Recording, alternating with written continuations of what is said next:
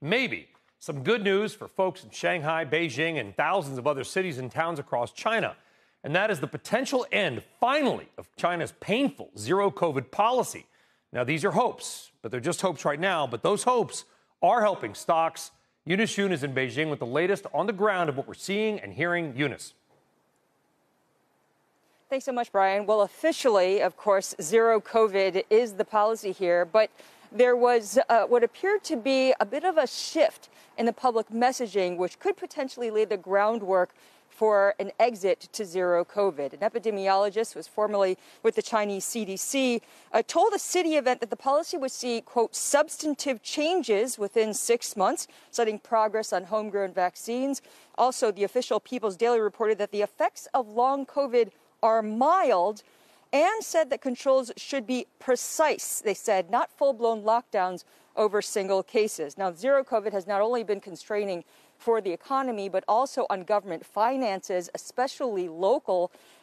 Several local governments actually announced this week that they're going to start charging for tests. Now, there are still signs, though, that the Chinese are only willing to go so far. In a visit to China by the German chancellor to Beijing in order to meet President Xi Jinping, the chancellor announced that China has agreed to approve the import of the BioNTech vaccine, but only, Brian, for foreign residents, so not to be widely dispersed among the Chinese population. Yeah, you guys still don't have the Western vaccines. But listen, Eunice, first off, it's almost year 3. I mean, I can't imagine what you guys have gone through, these lockdowns, mental health-wise, everything else.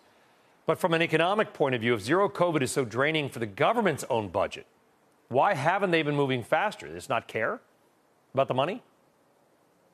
Well, no, so from a health perspective, the country and the medical system might not be ready for it. But as I was alluding to before, the Communist Party has to rewrite the whole narrative around zero COVID in order to really set the stage for an exit. So far, the Communist Party has really been painting itself as infallible, and they've been describing zero COVID as a mark of how the Chinese system is superior to the U.S.'s and indeed the overall systems in the West. So a lot of people in the process has been very scared of the virus. So politically and socially, the government here really needs to make a wholesale change of the zero COVID story. And in addition to that, we don't really know what Beijing's overarching definition will be of what an exit of zero COVID is. We're supposed to get some more information over the weekend when the Health Commission